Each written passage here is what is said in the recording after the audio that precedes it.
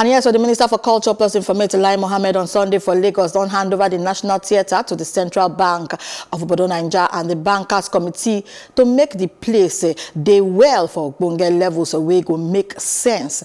And when he the yarn for the event, Mohammed Yan said the National Theatre, even though say the arrangement still be national heritage.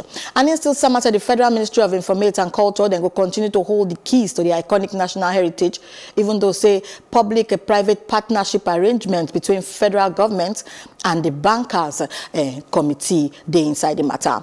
The Minister Yan said the PPP arrangement go share for 2 phases will be restoration plus upgrade for the National Theatre, and today the way it been they recognized when people been they rush them for different use. And while the second phase go be the develop of the fallow land where they surround the edifice. And even if the minister still clap hand give President Buhari sake of in give approve for the upgrade of the national heritage.